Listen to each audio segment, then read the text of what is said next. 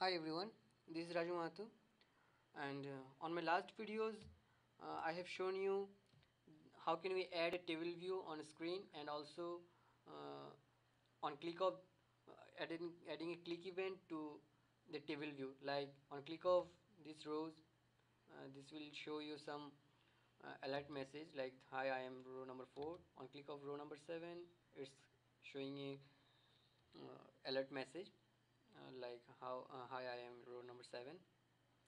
So basically I have described you about the table view and the table on click event of table view. So let's uh, discuss about section on table view. Like if I want to add a section for first 4 rows, and then a section for remaining of these rows, so how can we do that on Titanium using Alloy framework for iOS? So let's code for that. So I have already added the alloy tag and the window which will have the table. Now add the table view as we have already seen on the last videos. So this is the table view. Now before adding rows, we need to add the section. So under those section we will add the table views, table rows. So let's add the table section. So to add the table section, Titanium also provides the API that is table header section, table view section. So this is the table view section, and the section for defining section we need to also we can also define the section header title.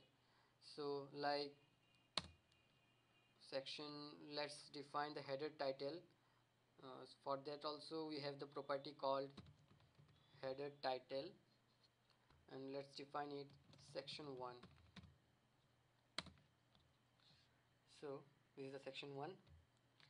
Now under this section, now let's define the rows. So for that, table view row, and for the displaying the row data we will have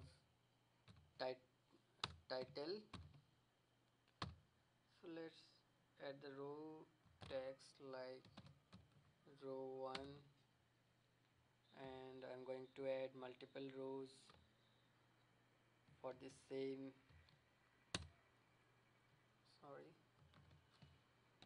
for the same section. So let's rename the rows.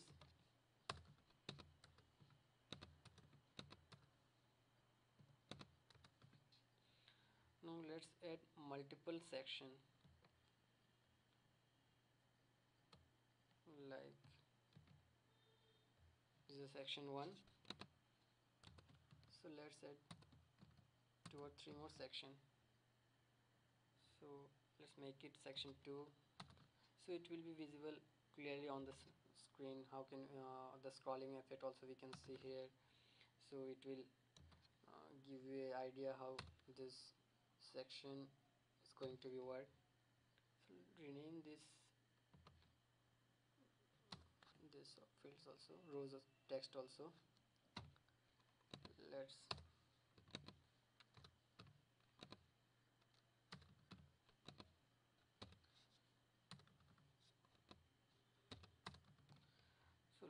make it like this. Now let's run it. So we will have the section, let's run it on simulator. So we will have the section 1, section 2, section 3 and section 4. 4 section will be displayed on the screen, and under those sections we will have the rows, different rows. So let's see on the simulator how it looks. So it takes some time, and we can also add the click event here on top of the table view tag. with the TableView tag, we can also define the on-click event so that we can access, we can do some job on click of any of the rows that was selected, or we can also add the click event on the section, or individually we can add the event on click event on the rows. So here it comes. So here, look here, these are the sections that I have defined: section 1, section 2, and on scrolling up, the section 3, section 4. So this, so by this way we can also define the section, and under the section we can also define the rows, different rows. So this is the one of the scenario, like there might be a scenario where you can also alphabetically uh, mm, made the section, like for mm, characters start with A, we can display the rows that are starting with A. Like the character, the rows start with B, we can also define this as a section B. So by this way we can for different conditions, depending on the situation or the scenario, we can use this table view section to distribute the rows to different section. So this is what it was looking, it's looking. We can also, here you can see that if I come to the section 3 and if I scroll up, now here you can see that this at the end of this section 2, the section 2 header goes up and the section 3 header gets the top position. So this is the one of the features of iOS, and also that was provided by the Titanium APIs, which allows us to make this functionality or these features. So that's it. Thanks.